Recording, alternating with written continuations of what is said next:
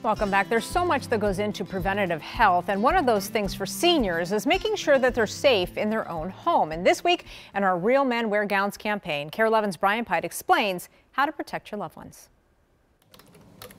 Dr. Tom von Sternberg is the Senior Medical Director of Community Senior Care, Home Care, Hospice, and Care Management with Health Partners. He says avoiding falls in the home is a big part of preventative health for seniors. A lot of what happens with normal aging increases the risk of falling. He says they include things like decreased reaction time, vision changes, and a loss in muscle strength.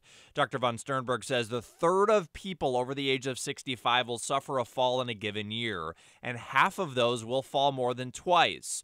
He says walking through yours or a loved one's home is key to see if there are any obstacles, like rugs or cords that can increase the risk of a fall. A review of safety in the home and a review of your own physical risks of changes with balance and strength, very important. He also recommends an annual review of medications that could increase things like feeling dizzy or lightheaded. And a collaborative approach with your aging loved one is important. Let them be involved in the conversation, because if we try to force our recommendations on people, we're going to get a lot of resistance. And that's especially true for men. It has to come from them. They have to feel that they're involved in the decision making.